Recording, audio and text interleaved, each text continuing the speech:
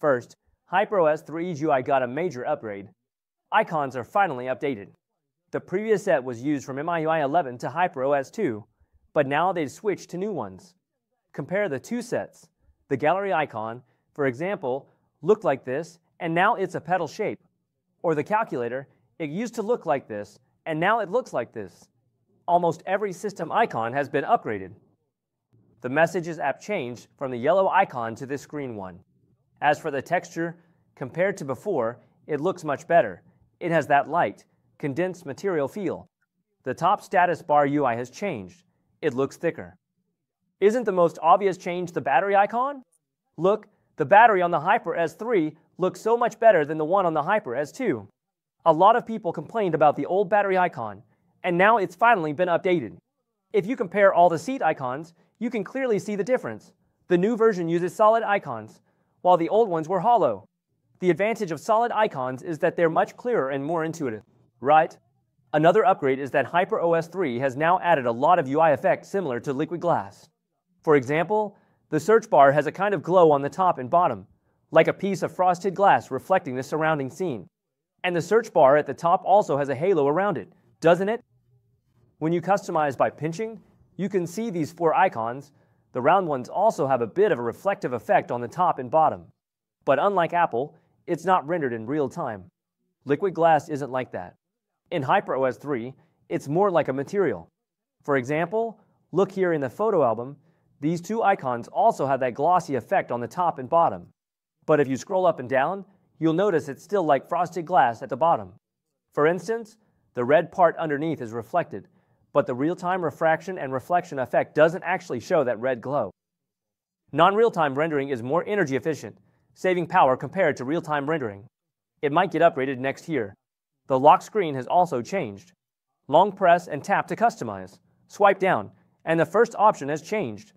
Humanistic photography, natural scenery, and Eastern aesthetics remain the same.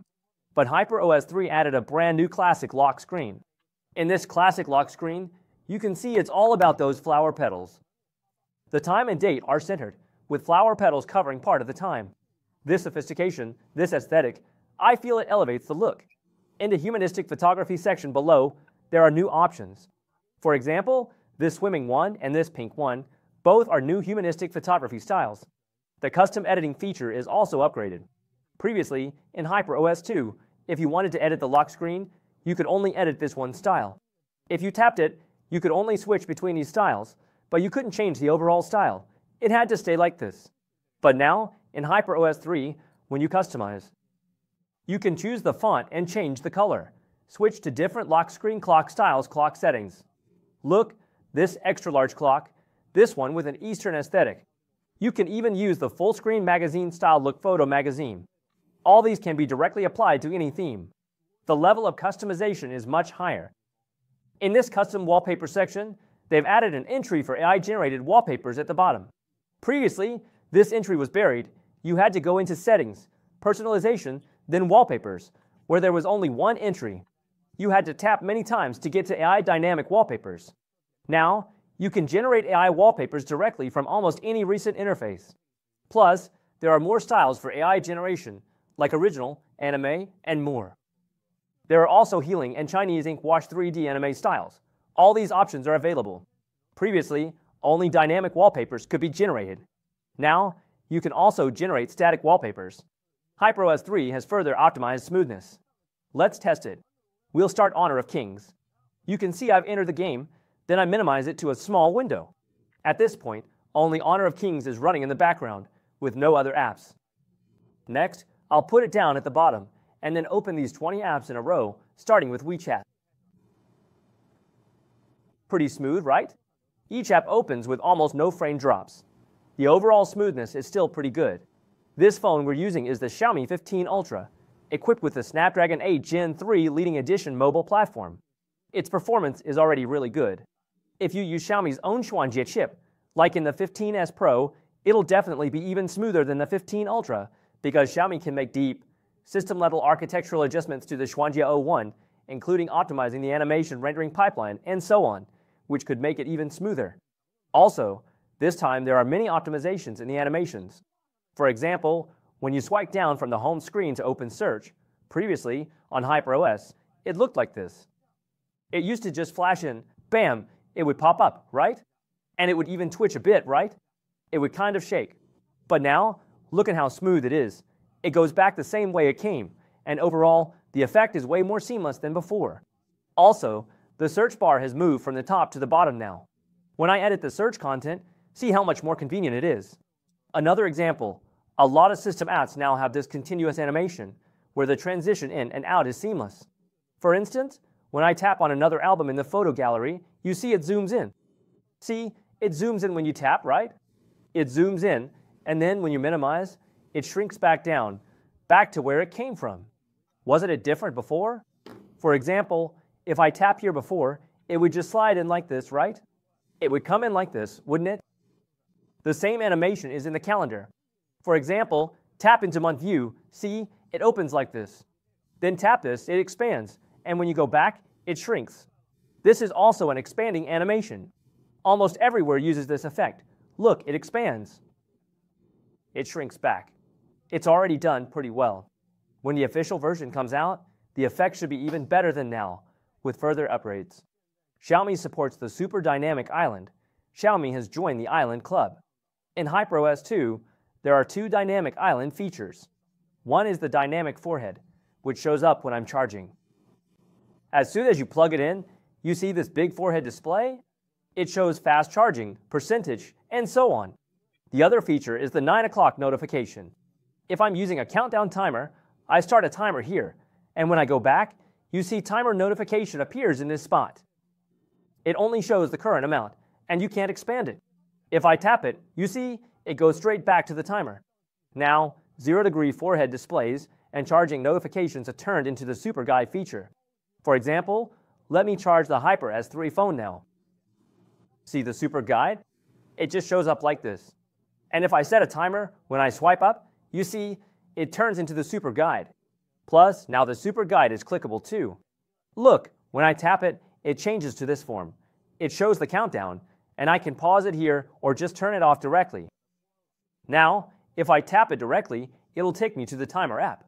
But if I pull down, it'll open a small window, right? That's convenient. Swipe up, and it goes back to the Super Guide. The Super Guide supports system apps, charging, Bluetooth headphones, and apps like Map1 Waimai, Taobao, ele.me for food delivery, or Didi for ride-hailing and trip assistance. They all show up in the Super Guide format directly. It's much more unified. It won't be split into 2 forms like before, with the floating forehead and current notifications. When multiple Super Guides are displayed, you switch between them well thought out. For example, right I have a ride, a recording, and a timer, and you can switch modules by swiping. See, nothing is displayed. Switching between these 2, then to this one. The back and forth switching is really smooth. When you tap, it turns into a small window. Tap, it's a small window. Tap, it switches to a small window. Tap, it switches to a small window. It's super smooth.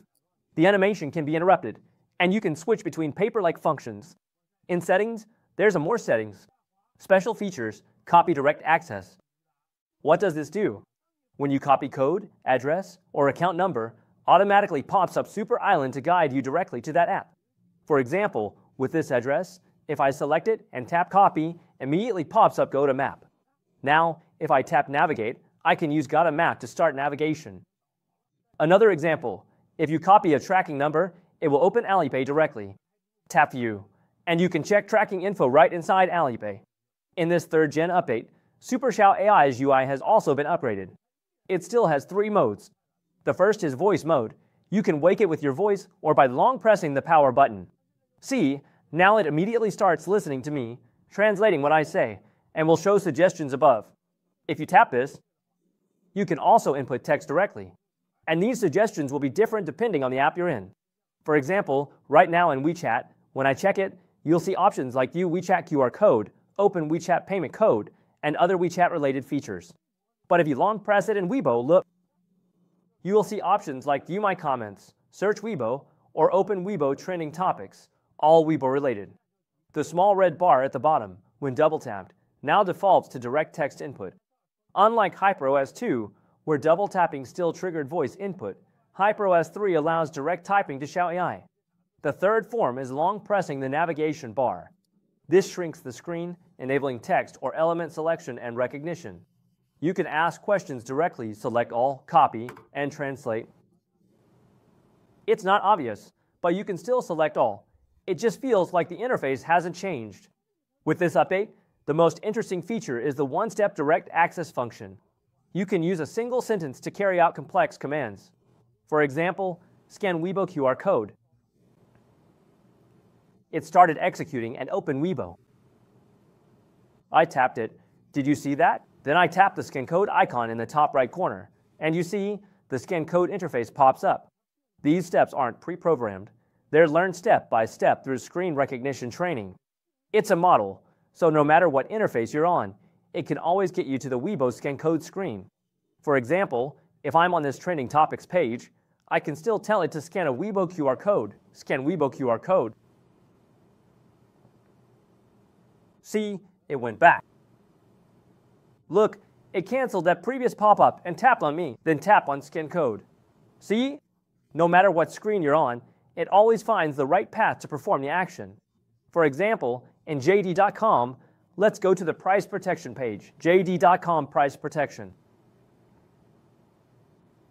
Execute return. 没有。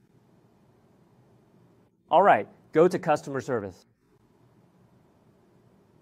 Tap on price protection. See? It helps you tap through step by step. It does this by recognizing the screen and building a model. It's Real AI helping you find your way around the interface. Personally, I think this feature has huge potential for the future.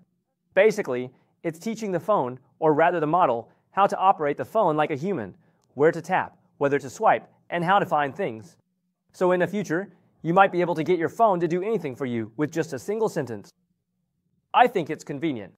An achievement of HyperOS 3 is that the ecosystem integration between it and Apple is smooth. It supports dual device connectivity with the iPhone. If you download the Xiaomi Interconnect app on your iPhone, open it, and connect your phone, it looks like this. This notification transfer and sync feature. It syncs notifications from 4 apps: phone calls, text messages, WeChat, and QQ from your Xiaomi 15 Ultra to your iPhone. I turned them on here. It immediately asks for my authorization on the 15 Ultra. I can just pop up an authorization prompt to allow notification access. Click Allow, and it's enabled. I've also enabled SMS, WeChat, and QQ notifications. Now, I'll have my colleague send me a WeChat message. My WeChat is logged in on this Xiaomi 15 Ultra. WeChat isn't logged in here, and both phones are locked. I'll have my colleague send me a message. See, the message pops up on both sides simultaneously. WeChat is logged in on this phone, and the Xiaomi shows a notification. At the same time, you can see the Xiaomi Interconnect service also pops up this message. It shows a WeChat notification, and below it is the Xiaomi Interconnect icon. If I tap this notification, I can go straight into it. In the mirrored screen, it mirrors the WeChat on my Xiaomi phone, so I can reply. I'll reply on my way. Once I send it, the message goes through, which means I'm basically remotely controlling my Xiaomi phone. See, the reply on my way was sent right away. Plus, now the photos and videos on the iPhone can be shared directly to WeChat on the Xiaomi. Look, I tap Share here, then swipe right to find Xiaomi Interconnect service and tap it. Alright, it jumps straight to send it to my Xiaomi device, or to a WeChat contact, Moments, or a QQ contact. I'll send it to a WeChat contact, and it lets me choose which chat to send it to. I'll pick this one and hit send. It's been sent, and I can see it. I just sent a video from my iPhone, and it arrived instantly. When sharing files, Xiaomi now supports tap to share. If you take a nice photo on Xiaomi phone and want to send it to your iPhone, you tap send, and simply tap the backs of the phones together. Quick share. Look, there's a response here. It pops up right away. Tap to open it. And then, see, it gets sent over directly on this side. Over here, you just receive it directly. Look at that photo. It was sent over just like that. You can also use tap to share for Wi-Fi passwords. For example, tap to share the Wi-Fi password, and you see it instantly generates a QR code. Just tap the backs of the phones together for quick sharing. Once the backs touch, It immediately opens this mini program on the other phone, tap to open, tap to send, and it joins the hotspot right away. Done. Now, the features we just showed require both phones to be on the same local network, or for one phone to be connected to the other phone's hotspot. That's the only way you can use the features we just demonstrated. But actually, the first time you use Tap to Share or Tap, it will automatically connect the iPhone to the Xiaomi hotspot. Overall, it's still pretty convenient. Beyond notification sync, features like Find Device, hotspot enabling, and direct mirroring of QQ and WeChat apps are available. You can set up these cool features. Let me show you the impressive Find Device function.